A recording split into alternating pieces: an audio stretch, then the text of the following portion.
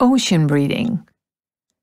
The ocean breathing technique is a method which helps us to breathe into the belly and activates the vagus nerve. This means the relaxation response is easier to attain with this type of breathing. 80% of fibers from the vagus nerve group move from the body back up to the brain. This amazing discovery in the world of mind-body science indicates that we have a greater capacity to influence the vagus through breathing practices and bodywork than through brain and mind therapies. Although the ocean breath is often used to facilitate the practice of yoga asanas or yoga exercises, you can use it to help you with sitting meditation as well. This method will help bring oxygen into the system while creating a calm, focused state of mind. Please find a comfortable place to sit and follow these steps. First, take a few deep breaths into the belly. This will warm you up for the practice. For this method, it is good to reach a relaxed state prior to beginning the ocean breathing.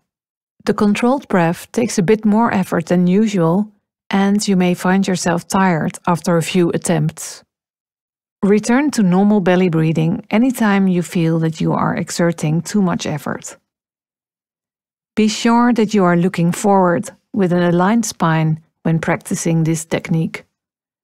You will begin to consciously exert tension on the throat, so it's important to be aware of where the pressure is coming from. Now begin by creating a gentle tension in the throat. You are going to be using the muscles of the vocal cords to constrict the throat slightly. The constriction does not need to be strenuous. It's the same movement you make when you are whispering or fogging a mirror. Take a deep, slow breath with your throat slightly constricted. You may want to try it first with your mouth open and then change to nostril breathing. It is easier to get the feel for creating the slight tension by inhaling through the mouth. The air should make a rushing noise as it flows into your lungs. It should sound like this.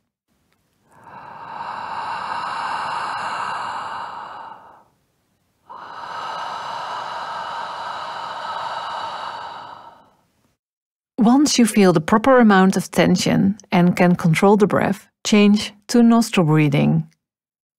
Exhale slowly with the same tension. Once you have completed an inhalation, maintain control of the breath and slowly exhale. The exhale should last roughly as long as the inhale. You may experiment with different timing as you grow in experience. But for now, keep the inhalation and the exhalation about the same length. So by breathing through the nostrils, it should sound like this.